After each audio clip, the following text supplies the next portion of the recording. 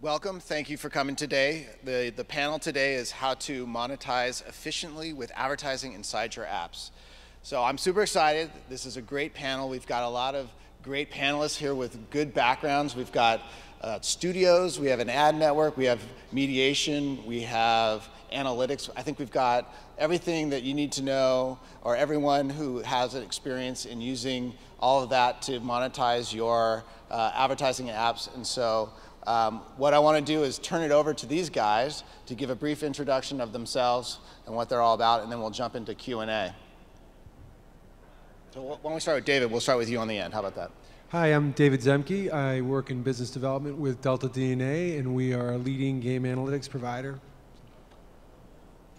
Hey everyone, my name is Shai. I'm the VP Games and Apps at Woobi.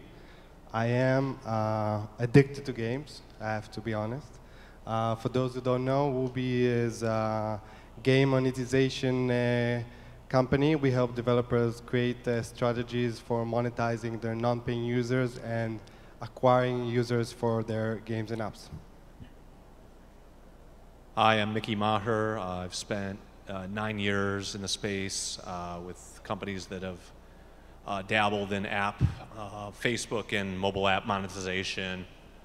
I recently left Unity Technologies, where I ran the Unity ads business, to join Upsight. And if people don't know what Upsight is, it is a full stack of user-level analytics, segmentation, in-app marketing, and ad monetization platform. And I'm the current SVP of revenue at Upsight. Hi, I'm Jonathan Simon, Director of Marketing at Magmic. In addition to handling all the UA, I also handle all the ad monetization. Magmic's located in Ottawa, Canada, been around since 2002, one of the originals in the space. And we publish titles like Categories, Phase 10, Skip-Bo by Mattel, Rubik's Cube. And we've been heavily into ad monetization for the last couple years now, and excited to talk about it. I'm Gareth Lee. I'm head of sales at Appodeal. Been in sort of the mobile ad space since 2010. So part of Samato, part of some other ad tech companies. Appodeal, we're an intelligent ad mediation platform.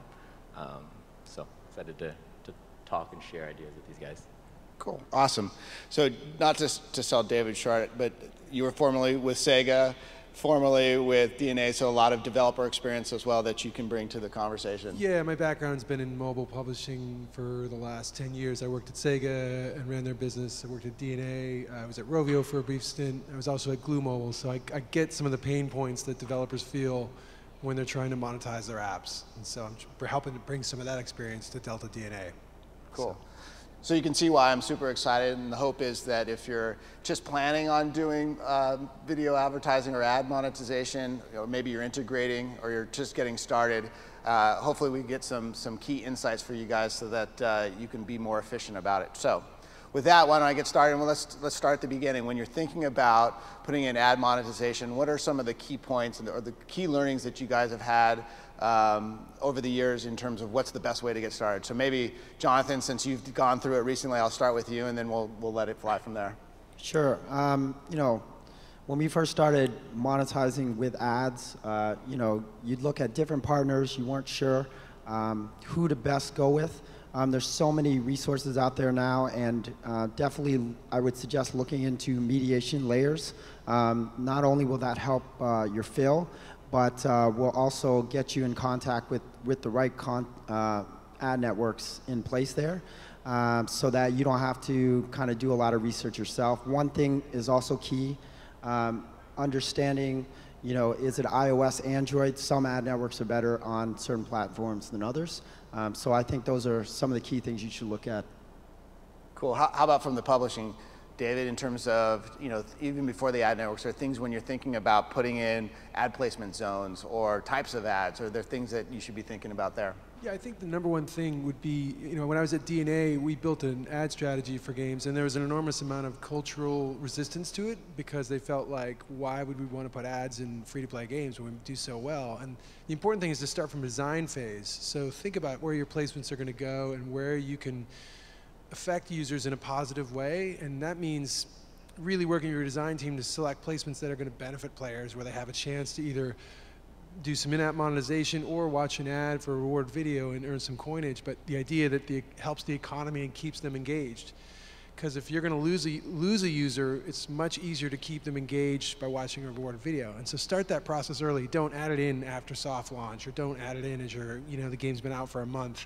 You want to really think about it beforehand and have them ready to go as the game launches and as it starts to build momentum, because if you're thinking about it past launch or past featuring, you're too late.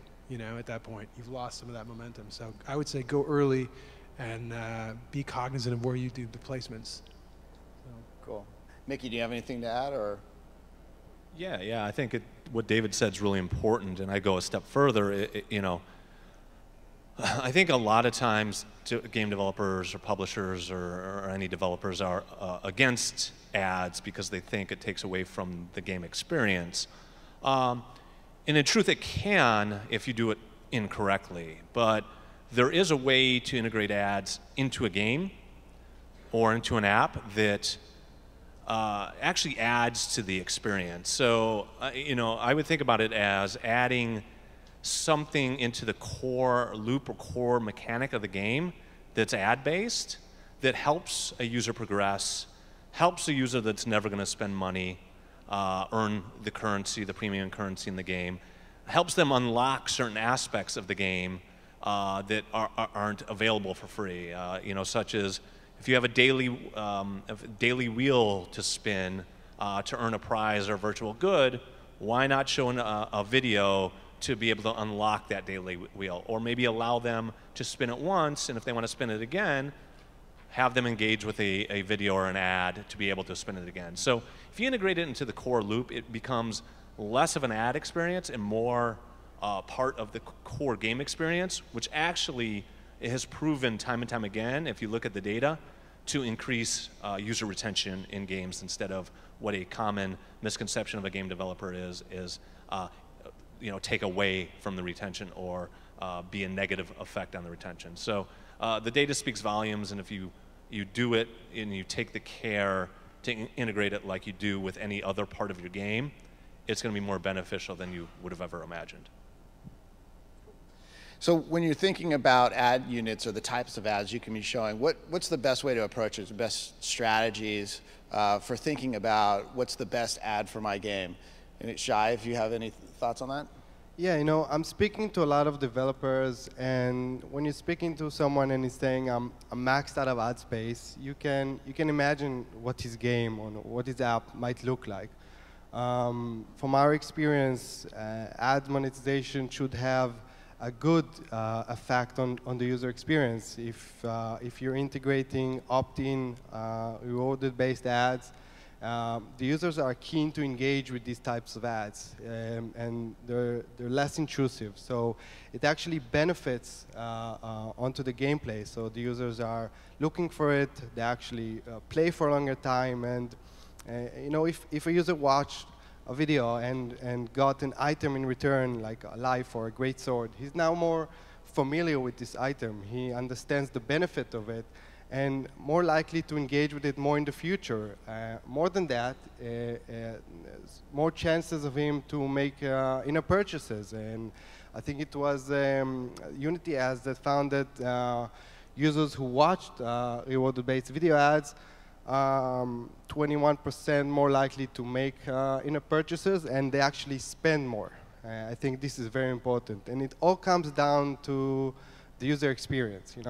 If you're integrating intrusive ads and you're overbombing the user with ads, so they're going to probably drop the game and stop playing. But if you integrate it smartly, opt in, there's more chance of them to play for a longer time, and the retention will be higher while you generate revenue from the users. Cool. Now, at AdColony, we're very focused on video, but obviously there's display and there's other types. Is there an optimal mix? Should it be all video? Should it be all rewarded? Should display be part of the mix? I'm curious to hear if display is still part of the conversation. Is it all video? What do you guys think? And Shai, maybe we'll go with you. Sorry, looking at Shai. No worries. Yeah. Yeah, there definitely should be a mix. You know, revenue is still mostly in interstitials and banners, and again, don't want to bombard your users with ads, so definitely figure out how these ads are going to affect the user experience. But if you have an app that has, you know, long sessions, you can show, and there's a good place somewhere to show a banner. You can show a lot more banners within that than you know, waiting to show a video after a completion of something. So there's definitely still a lot of revenue there to have. So yeah, there's definitely a mix, and I think, you know, a good way to, I guess, get a barometer on that is to, you know, if you have, or I guess, check the top apps in the different categories and how they're utilizing the different ad units, because you can get a sense of, you know, what's working and what's not. I frankly would never put a banner in a game or any engaging experience. I think there's really no place for banners, your typical banner ad in a mobile app.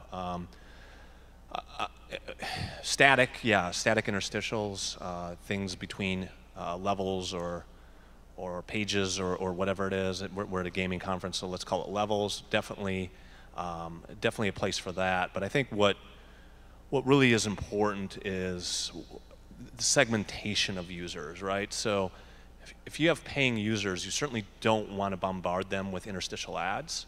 It's a negative experience.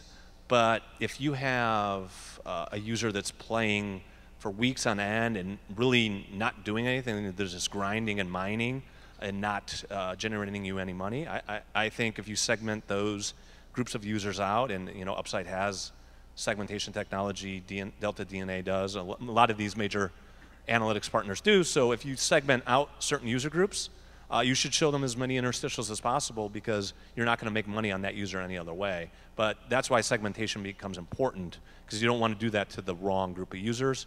You want to do it to the right group of users that, hey, if they churn, they churn. At least you got some money out of them. Jonathan, you look like you agree with that. Sure. Yeah, 100% on board with that. We've built in a lot of the tools for segmentation ourselves, worked with people like Upsight and others to do the same thing. I think there's not one fix for every game. Making sure that you have the tools in place in order to experiment and understand your game and your profile and your users and understand what's right for you. We do a mix of interstitial, we do with video. We've introduced rewarded video. We're just seeing huge leaps and gains with rewarded video. We're seeing our users email us directly saying they want more, they love it, they're writing reviews about it, and we're able to segment our user base. And, you know, like everyone's saying, you know, rewarded video is coming out, and we can, you know, kind of show the people that are churning and not buying IPs. It's also a great introduction to IPs they might purchase later. It hasn't cannibalized IPs. In fact, it's all the data we've seen before, exactly the same thing. We're seeing more revenue being purchased because they understand what an IP is. They're getting introduced to the store. They can see not only the free video that they can click on, but all the other coin packs and other things in our games, and they're purchasing as well. Yeah, I mean, totally. If you set up your economy and your game correctly, there's no way that rewarded video will cannibalize IP. A user that is going to spend money will not grind it out and put some sweat equity into watching a bunch of videos that would equate to $1 worth of currency or whatever. So it's a different mentality, a different type of user. Your payers are highly unlikely to ever engage with videos. However, there is really great data and data across the board that shows that rewarded video will transfer non-payers into payers at a high rate. I would add to that, there's some anecdotal evidence. When we ran some ads in a game with a very significant amount of high-paying users, I remember getting a call from the producer up in Canada, and he said, you know, what did you guys do over the weekend? And we had run some video ads, and sure enough, both heavy IAP spenders and non-IAP spenders were getting involved with the videos and watching repeatedly, but we saw no decrease in spending. In fact, we saw spending increase, and even among the high spenders. And he kept saying to me, like, you're limiting the videos to 6 a day or whatever. He's like, turn it up higher. And I was like, what? Never heard that before. So he was psyched because it drove up the ARPU. And that was an awesome experiment. So I would say, based on our research and experience, you can be a little aggressive and play around with stuff. It's most important to pay attention to the data, but you know, it's okay to show ads the first day and the second day and the third day, and turn them off and try them with different audience segments to see what you come back with. You know, you may surprise yourself with what happens. So, but don't be shy. You know. Well, there's a couple good points there I want to dive into. One is the data and what type of data we should be looking at, and then segmentation. A lot of times we say you segment your users, but that's sort of a very 30,000 foot type of thing. So I'd love to talk first, maybe for the data guys to start, but just what data should we be looking at? How should we be managing the business, and how does those data and those KPIs help us drive potentially segmentation? And then getting into segmentation is what are the best practices? Is it paying players, non-paying players, or is there somewhere in between that you found that there are certain segments, cohorts that actually are perfect for ads or not? So I'll start with David, just going back, and then we'll come down the line and people can chime in. So there's a couple key things to measure. I mean, in terms of KPI, obviously, revenue and eCPMs and those you pay attention to, but among segmentation data, it's really important to look at length of time spending the game, how many sessions they play per day, and whether or not they're spending or non-spending. And you can start with those, and then you can sort of build your segmentations around those usage patterns, which will show you heavy players but non-spenders are a good way to start with fairly frequent video updates, and you start seeing them watching videos more and engaging. And then you can further break that down and look at heavy multiplayer users, and they start to see them spend time in the app and stuff. So it's really important to just, I would say, look at those metrics and look at the time spent in the game and how much time they spent in each session to really help you determine whether or not you show videos. And that'll give you a good determination of where to go from there.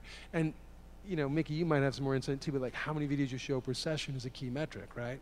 You don't want to bombard them, you don't want to show too many, but clearly there's a point, maybe over the minute to 2 minute mark, you can show a couple at a time, if they're placed correctly. Yep. So, start with that.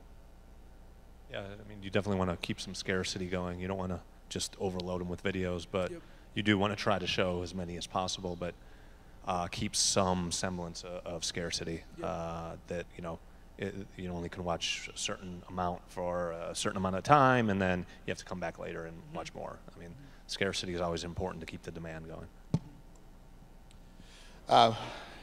Yeah. Yeah, I mean, I think just to reiterate what they're saying, like how your users are using the app and retention rates and how that affects your ARPDAU, and kind of playing with that and figuring out basically what works for your users. Yeah, I mean, I think we're talking about what data is important and when to show an ad. We mentioned non-payers and payers. I think that's like bare minimum. You could go as granular as you want. Let's take a Candy Crush, for instance, right? So when I talk about segmentation, I talk about you can get data on how many times individual users have played level 67, and depending on the amount of times a user plays level 67 and the actual drop-off from that user never playing the game again, you can strategically show them a rewarded video to offer them a boost or some sort of ability to get past that level when you know there is danger of them churning. So you want to get as based on resources of your studio or your company, you want to get as granular as possible with segmentation, because you're going to maximize your ARPDAU very much the more granular you could get with this stuff. Payers, non-payers is, or how many sessions you know, the session length of a player. That's kind of bare minimum stuff. You want to actually like measure the actual what they're doing and where they're struggling and where they're dropping off in the game, and figure out how to monetize those situations. I think what you're saying is totally true. I think that if you can find the moments where the users might drop, there's another level of segmentation that you can reach, which is what is the user experiencing in this exact moment? What is he feeling? If you can tap into their mindset, understand their mindset in this moment, you can target them better and you can achieve better results. So if you're playing like a casual game, let's say a runner game, you know, at level 2, if you're playing and then you fail, you're probably gonna continue playing. But if you're at level 40 and you're very into the game and you're failing, at this moment, the mindset of the user is in a need of help. And if you can understand that and give the user the help that he needs, offer him to watch a video and continue from the same place he just lost, you can achieve the highest results possible when you're trying to monetize them. So Jonathan, is there some real world examples? Are there certain segments that you specifically follow? Is there certain key metrics that you're basing your decisions for managing ad monetization around? Yeah, I mean, you know, again, everybody's got, you know, really good advice up here. If I take, for example, Categories, which is a, you know, game that we've spent a lot of time trying to figure out, you know, just the exact screens in the game that they're hitting versus different ones. We can server side turn on and off placements and buttons of where you can watch a rewarded video for different segments of users. And we've gone super granular to try to figure out, you know, when's the best time to pop up that video? What's the right wording that you put on that button that's going to get them to click on that video? And we've got hundreds of different data points and segments, and we're constantly just doing A/B tests. And we literally have a live ops team, and that's all they do is do things. We've done things like Wacky Wednesdays where it's double the coins for videos just to see what the impact is. And I let my ad networks know you're going to see an influx here. And so I try to balance it on both sides. There's so many things you can do if you plan ahead and really integrate the experience into your game instead of just shoving it in afterwards because you got to make money somehow. And I find that's really what a lot of people are doing when I talk to them about it. And I just think that's the wrong approach. I would add to that just that plan ahead, and as you look, for example, when you're running live events, integrate some of that into your ad strategy. Let your ad partners know and put some positions in where your fans who are not only buying into your live event or running with your tournament can also watch a few more video placements. And we always saw like a 2 to 3 cent increase in ARPDAU just in our ad revenue when we had big live events running. So it's definitely important to have that stuff as part of the game flow.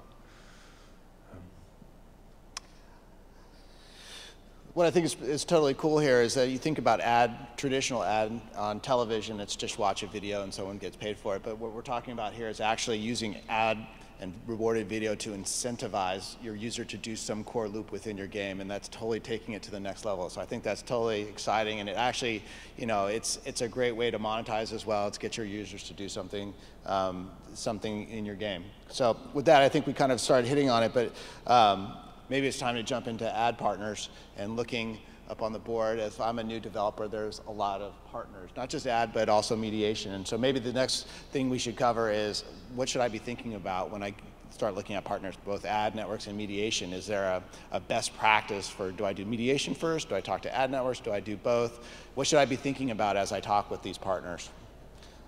Gareth, why don't I start with you? Yeah, absolutely. I think, you know, as you are designing monetization in your app, you're thinking about what ad units are there. Think about what ad partners fill those ad units. Think about where your users are. If they're in certain geographical regions, there are certain ad partners that are better for different things. And really getting to know and doing research on those different ad partners. Mediation is great if you want access to a lot of different demand sources without putting in specific, the effort it takes to do all that. So, yeah. Shai, why don't we go down the line? Yeah, mediations can be great if you're looking to integrate more than one or more than a few ad networks, maybe to increase your fill rates or optimize the CPMs. But when you're choosing the provider that can give you the best user experience, and this is what you should take into consideration. You know, you build a great game, you spend a ton of money and time building that game, and you can really harm the user experience if you integrate a network that cannot give you what your users are looking for. And when you're choosing the network that you partner with, you really need to find the one that can help you take the next step in order to bring the users the best experience possible and monetize them together. How about mediation platform? You know, in terms of looking and choosing, how do you go about evaluating? Mickey, since it's right up your alley, I mean, what would you say is the best way to think about approaching mediation platforms and selecting one? What do you look for?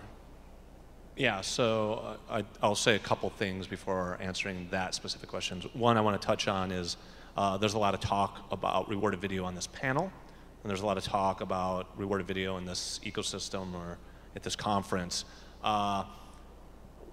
Rewarded video is not the end-all be-all. It's not going to save you. If you build a game and your currency is not selling, users don't find value in either your game or the way you've built your economy. So if your next step after that is throwing in rewarded video to hopefully monetize, whether a user is going to spend $1 or 15 seconds watching a video, if the currency is not valuable, neither is going to matter. So when you ask how do I evaluate what do I need for ad partners in my game, it really depends. Because if your currency isn't selling, the only way you're really going to make money is hopefully you generate a lot of traffic and you can serve interstitial ads against that. To your question, how do I evaluate mediation partners? I would look at technology, like is the company funded well enough? Is their technology up to par with others in the market? Do I believe in their technology? Do I believe in the team? Has the team been around a while? Who else is using them?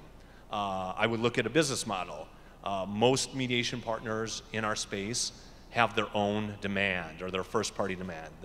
They sell advertising. So in general, they're not going to be an unbiased partner. Their motivation is to make money, and they make money by serving their own ads. So sometimes their interests aren't aligned with the publisher's interest. Not saying necessarily, but you have to be careful when someone says they're unbiased, but yet has their own advertising to generate money. So business model is important, and the actual number of ad partners or who they work with and who they support would be also the third thing that I would look at.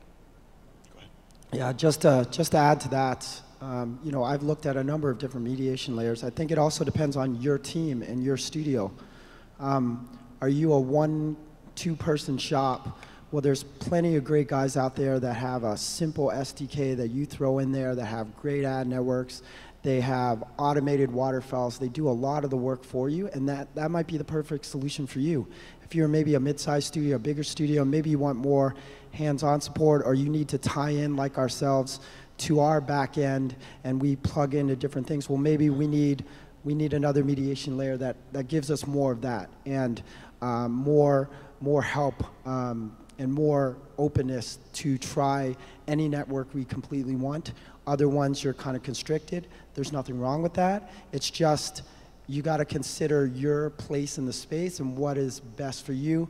I can tell you right now, all the best ones are in the next room over there, so you can't go wrong. You just got to understand who you are first, and to Mickey's point, understand their business model, make sure it aligns with your business model, and I definitely do recommend going with a mediation layer. I think it helps fill, but they can also direct you to the great ad networks. And I wouldn't, you know, to Ian's question, where do you start first? I would go both ways. I'd start talking to ad networks, I'd start talking to mediation layers, I'd start bouncing off ideas, and then the same names are going to keep coming up over and over again, and you'll know where you need to go soon enough. Yeah, of course.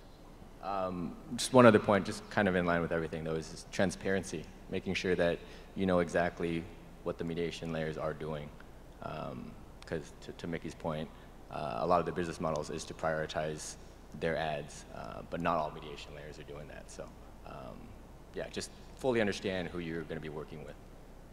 Yeah, I forgot transparency, but certainly in the top agree. three. Transparency is important. You want to know what data you're seeing from them, and for them to be totally honest about where your ad traffic's coming from, and that's crucial. And I also would second the point about technology, because I think it's crucial that you get some level of control in the SDK over what you can do with ads. And I know some partners, for example, who, when we were running very high power multiplayer games, we didn't want to show ads or even cache them, and some partners had the ability to shut that off, which meant a lot to us, because we then didn't have to cache ads in the background while we're doing multiplayer game sessions, and that was important. So that was one reason we chose one partner over another, you know? So technology and transparency are two key things.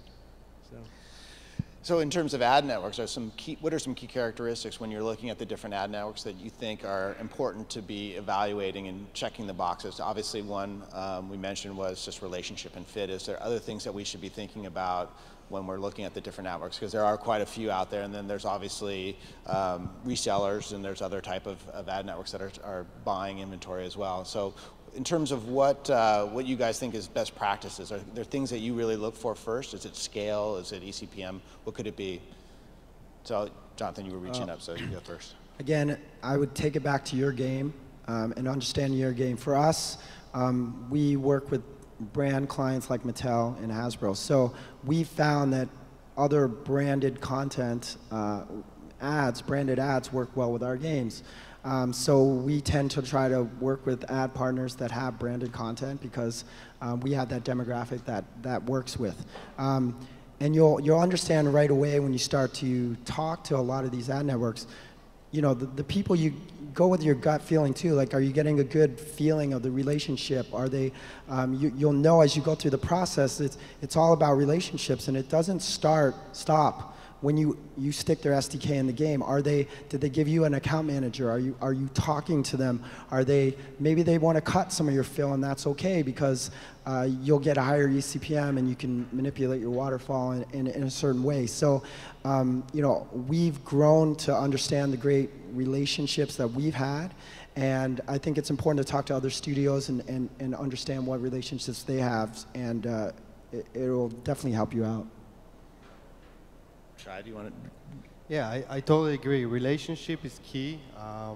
When you're speaking to an ad network and this is your business, you want to have a good relationship with them. You want them to really help you with the monetization and the strategy, and give you some pointers and tips, and not just tell you, here's the SDK, go ahead. You also mentioned branded content. This is also very important. You know, if you're integrating an ad network and they're going to advertise video ads, for example, if they advertise your competitors within the game, you know, some developers don't really like it. We at Woobi, for example, re-emphasis on branded content, and this is what a lot of developers are looking at. We're seeing a lot of brands coming in and understanding that this is a great market for them, and as a developer, you're really looking to keep the users in your game, you know, and the brand is exactly what you're looking for. Yeah, understand, again, this is your business, so really, again, to read at their point, have a relationship with these guys. Understand what the trends are happening, what's coming up in the near future. I mean, the market for ads, right, is not always consistent. So having that relationship helps you get insight into what's going on, and then really understanding what that network is really good at. Not all ad networks are great at everything, so yeah, just having a good understanding of that. Yeah, I mean, I think everyone to a man up here has said, you know, use who, you know, support's really important, relationships really important. Coming from someone who ran Unity ads for 4 years, I can tell you there's very, very little difference between any of these ad networks. Sometimes one of them performs better in your game, another one might perform better in another game. Very little difference. So if I were a game developer choosing an ad network, I would first go with relationship. Are these guys paying attention to me? How much do they want my business? How much are they valuing me? Because that's going to go a long way to you know, showing you, you know, how the relationship's going to go after integration, how much they're going to push their premium demand to your game to help you monetize. So relationships extremely important because there's very little difference on the performance side, the eCPM side, or how much money they're going to generate for you. And secondly is ease of integration. How easy is it to integrate? How large is the SDK? How much trouble is it for me to integrate one of these ad networks? And third is test a couple. I mean, you don't want to test 3 or 4 or 5 because you're not going to really get a good gauge on who's performing or not, but pick the couple that are resonating the best with you and test them against each other. And that's a good place for mediation to come in, because mediation allows you to seamlessly test a couple against each other in real time and give you a somewhat true benchmark of how one's performing against the other. So, you know, it's relationship, ease of integration, and then it doesn't hurt to test a couple. David, I see you nodding your head. Do you have anything you want to add to that? Or? No, I'm just nodding because when you talk about ease of integration, there's a funny thing that comes up, which is if any of them tell you that it's easy to put in their SDK, just kick them out, because that's the biggest lie in the business. It's never that easy, all right? And 5 minutes? It doesn't, they all say that, it's total bullshit. You just have to spend some time and do the integration right, no matter what. The second little dirty secret about the business is everybody's selling everybody else's traffic. So like Mickey had pointed out, you know, test a few, try a few different ones. The relationship is the #1 point. And you're putting their ads in your game, so you really need to work with them closely to understand the business, to have them align with your business goals, and to hopefully build a long-term relationship to where you're both making a lot of money out of this. And so that's a key piece. I would look at that first and foremost and go from there. And a good ad partner should be helping you Yes. figure out what the best practices on integration in your particular game. If the person you're working with doesn't know how to do that, then it's not the right person to be working with. Cool. We're almost out of time. I want to give everyone else on the panel just a quick second. So if Shai, if there's anything you want to mention. No, I totally agree on what you said. If you partner with an ad network, and I mentioned it before, you really need to have the ability to talk to them and ask them, okay, am I doing something okay? Is this the right move? And they have a lot of experience with a lot of developers and a lot of game and types of games, and this is where they can really help you and give you a few pointers on what to do next. Cool. Jonathan, any last words? Yeah, I mean, relationships are key. Going to conferences like this, meeting people face to face, you know, having a drink with them, looking them in the eye. I could tell you 100 times I've got phone calls from people saying $20, $30 eCPMs, first things out of their mouths. That's when you hang up the phone. You need to understand how the market is and understand, you know, when someone's being real with you and when they're not. So, like I said, they're all out here. You know, I worked with all of them. Worked with some. Many of the people that are out there, and we got the best in the room over there, and they can definitely help you out with your game. So you guys talk a lot about rewarded video. I'm just wondering what's the next ad format in you guys' opinion? I think video has proven in gaming to be by far the best format. Users at Unity, we did a survey, you know, a couple thousand users, all of them. 75% of them loved engaging with video on mobile and in game. So video has proven, at least for now, to be the best format. I know there's a lot of playable buzz, a lot of playable ads. I think it's interesting. I just don't think it's proven. So unless it's proven, video for now. You're talking about playable ads? Playable ads, yeah. Okay. Interactive ads, which you can play within the ad unit. I think it's a mix. I think video is definitely the strongest in terms of revenue and potential. I also think that interstitials still have a place in there. I would agree with some earlier statements that I don't think banners have a great place in gaming just because they really disrupt the UI. But you could do a combo of interstitial and video placements and you'd see some pretty good results. And you'll know really quickly how to test a few and turn them on and off. So. Yeah, I mean, interstitials, there is a place for them. Video is just going to pay more. Yep. But you have to decide if you have an interstitial placement, do you want to interrupt the game experience with a 15 to 20-second video, or do you just want a static interstitial to flash by? So that's kind of up to you on how you want to build out your experience, but the video will pay you more even in a non-rewarded interstitial slot. Hi, great lecture. Just a quick question. Is it just universal accepted now that the percentage of inside-out purchases is going to stay stagnant? Meaning, is there any, it's probably $1 million question, of course, but is it any new things that you see on the horizon that could pull up inside-out purchases, or is it just 2 to 5% will pay, 95, 96 will never pay? Do you know what I mean? Is there any innovative that you heard about or thinking about, or anybody has heard about something new ways? Because it's just an interesting thought. Tough question, I know. I'm not the game developer, it's probably him, but I'll say that two things. That I think some of the top grossing developers, you'd see a lot more than 5% paying. And overall, in markets like Japan, I mean, casual games, probably, I don't know. I mean, on average in a country like Japan, it's a lot more than 5%. So I think it's a lot of, free-to-play has not been around that long in the West, in the United States. So I think it's a lot of still market education. And as long as, you know, mobile games continue to be free to play, I think you'll see the good mobile games, that number, the average number will increase over time.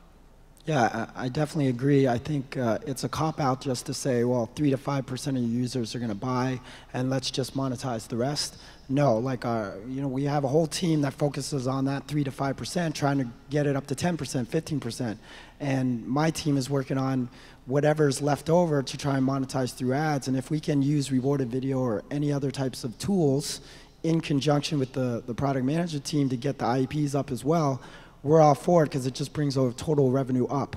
So I think it's totally a cop-out just to say, you know, we've seen all these videos, 3 to 5%, worry about the rest. I agree with Mickey. I mean, we're seeing in Asia that that's not the case, and it just needs to be educated here.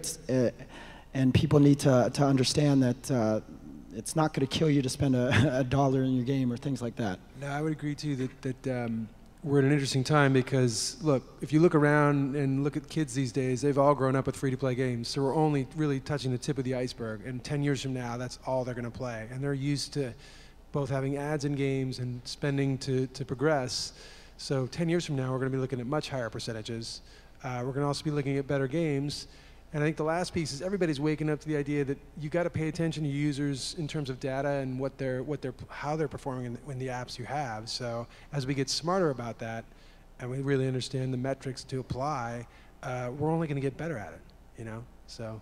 Yeah. I mean, look, I think everyone in this room, at some point in their life, has at least bought one cartridge or console game and spent $50 on a video game. But I probably beg to say that not many in this room has spent $50 total in their life across all their mobile games. So it's certainly a market education thing. It's a change of behavior, which David pointed to.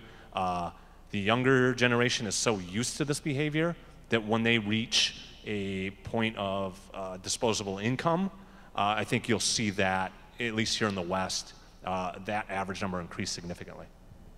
So you guys mentioned that there are a lot of monetization partners out there, and then the difference is the integration time, the support, and the relationship, and that no matter what partner that you choose, that the eCPMs that you might get is relatively same across the board. It might depend on the types of game that you might have, but the real question for game developers when they think about integrating ad, if they didn't have that strategy before or they've been doing it, is how do I increase the eCPM, right?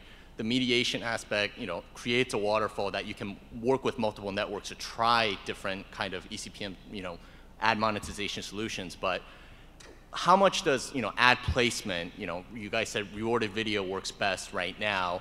How much does user segmentation and ad placement, all the work that you can really put into it, affect the ECPM that a developer gets from the beginning when they, work with certain partners, and then, 6 months later when they're trying to boost that ad monetization strategy? Very, very, very significantly. At Unity Ads, we did some case studies where great integrations were seeing a 20-cent ARPDAU.